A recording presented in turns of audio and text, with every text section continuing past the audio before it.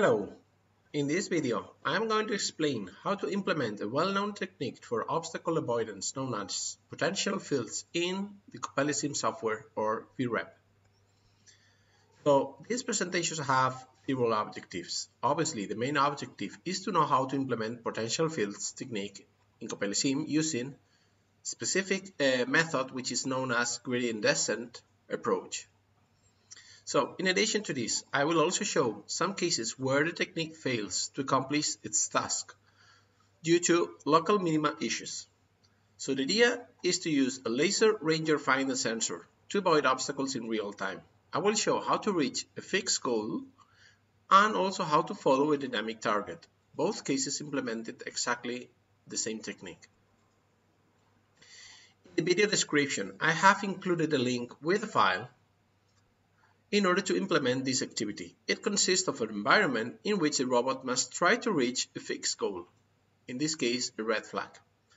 Depending where the red flag is placed, you can find situations in which the robot will reach its goal, but there might be other cases in which the robot is trapped in a local minima, as you can see in the third example. I encourage you that once it works for you in a simple scenario, try to solve more difficult scenarios like the ones shown. Also, I have left another link to a file with the purpose of showing how this type of algorithm behaves when following a dynamic target, moving around the environment and changing its position over time. Specifically, I have used an agent included in CoppeliaSim software named as Bill, so the robot will try to follow him. You can try first with an empty environment, and then also you can try a situation full of people or another including obstacles as shown. So now you know what it can be done. I'm going to explain how to achieve that. So we need to start by preparing the simulation as a scene. So we need to create a dummy that will be a child of a robot Pioneer P3DX. And it must be aligned with the wheel axis. And also the X, Y, and Z axis of the dummy must be pointing as indicated in the figure. So the X axis is pointing forward. To access to the robot position, we will implement this simple code. On the one hand, we will access to the handle of the object that we have previously created, and we will create a post variable with the current robot configuration at the initialization section of the program. This variable will also be updated in the syscall sensing function by calling the update robot pose function. As you can see, this function returns a vector with the position x, y, and the robot orientation, later needed in some of the functions to be implemented. In addition to this, we will add a Hakuyo URG0xLX laser sensor. You will find this sensor inside the sensors category in CoppeliaSim model browser. Note that there are 3 different models for the same sensor, and I have used the second one. So once you add it to the scene, the sensor appears as Fast Hakuyo in its name. So you must place this sensor just above the robot, also aligned with the wheel axis, and make it child of the robot too. Also take into account that the sensor orientation must cover the front side of the robot, as shown in the figure. So in order to access to the laser sensor data, we need to implement the getMeasureData function in the code script associated with the laser sensor. This is a function that simply returns an internal variable with the X, Y, and Z points of the laser. So once we have this function, we need to implement also another function that I named getLaserPoints, and this function must be implemented inside the robot script code. This function indeed calls the other function, so it calls the getMeasureData function to obtain laser data, but since they are in separate code snippets, we must use the call script function in order to get that information, and this is part of the CoppeliaSim API.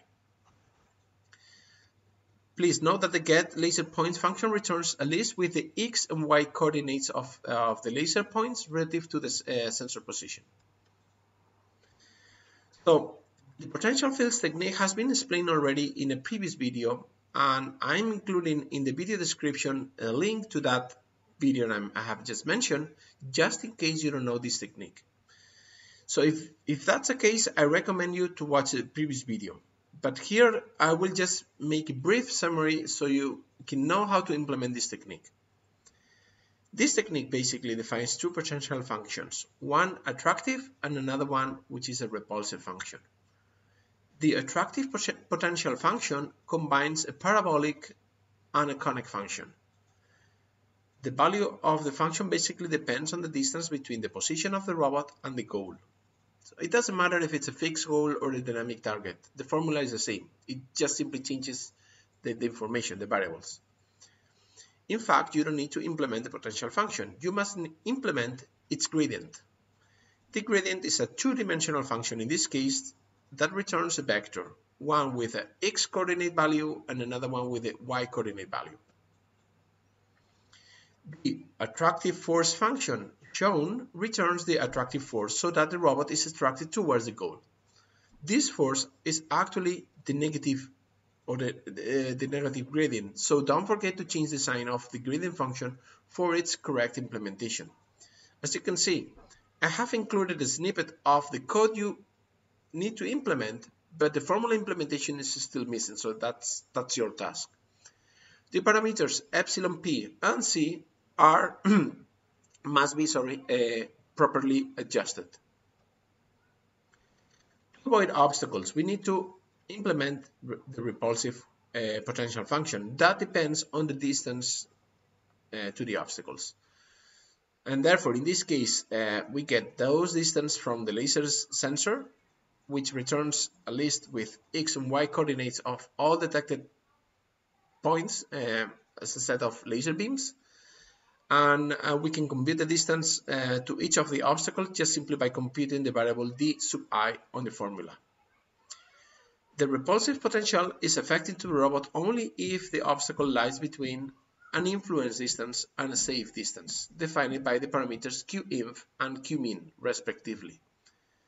Note that both the repulsive potential and its gradient include a summation term, which means that all laser beams must be taken into account. The repulsive force function returns the repulsive force relative to the robot position, so your task is to complete a missing part of the code and return the repulsive force. So you should provide values for the influence and safety distance parameters as well as the repulsive constant. Indeed, this is one of the most critical parameters, and if it's too large, the robot will be highly affected by obstacles, while if it's too small, the robot will collide against obstacles. Once the attractive and repulsive forces have been obtained, we must combine them and apply the kinematic control law that allows us to safely guide the robot towards the goal. Here I propose to use some kinematic expressions that I also explained in a previous video. I am including this link in the video description also just in case you missed it. It's a very simple kinematic controller that computes the angular wheel speeds, and in this case the x, y and theta position of the robot will be obtained from the robot pose, and the attractive and repulsive force vectors will be obtained from the previous function described. The parameter p is known as the wheelbase, and it's a distance from the wheels to the robot center, while parameter r is the radius of the wheels, and parameter b ref is the reference velocity, and parameter e allows to regulate or it's a distance for the off kinematic control that allows you to or affects to the control law. Okay, so in case you don't have or you don't know how to adjust these parameters, I suggest to watch the video I have just mentioned before. And the last function to implement is just a function that combines everything. So in this case, it needs to return the wheel speeds based on the robot position, the attractive and the repulsive force, based on the previous slide. Just implement the formulas on the previous slide. So in this video, I have explained how to implement the potential fields in CoppeliaSim VREP. In the following video, I will show how this works in two different scenarios. Thank you very much.